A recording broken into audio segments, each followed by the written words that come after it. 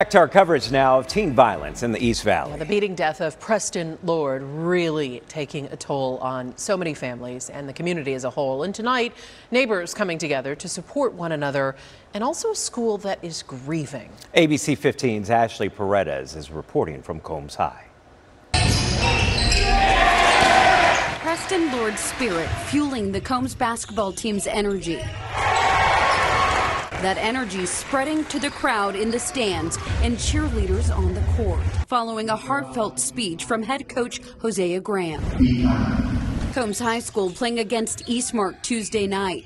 Preston's jersey on a seat next to his fellow teammates. It lifts us up because that's our way of connecting with Preston. They're also connecting with the community in a new way, as Preston's favorite color now stands for bringing awareness to teen violence with an Orange Out event held prior to the game. That people are willing to stand up and make a statement to try and make this community safer, not just for them, but for all the teens, because there's fear.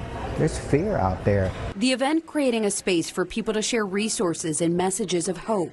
Courtney Rogers bringing her young kids. His death has opened up everyone's eyes about what else is happening in our community with our kids. I just brought them out so we can be a part of our community and be supportive. Preston's stepmom, Melissa, one of the organizers of Tuesday's event. Preston was not a violent teenager, nor did he promote or have involvement in teenage drama. We never thought in a million years that this would have ever happened to our child. She has been working with other parents on a grassroots movement they have created called Be an Upstander and Not a Bystander. Stand up to bullying and teen violence. That you go to an adult and let them know to intervene to stop this. Organizers making sure to honor others recently impacted by teen violence, including 17-year-old Jameer Jenkins, a football player also from Combs, who was shot and killed just weeks after Preston died, as well as 17-year-old Haley Stevens, a cheerleader from Casa Grande, who investigators believe was shot to death by a stray bullet while attending a party at a vacant house.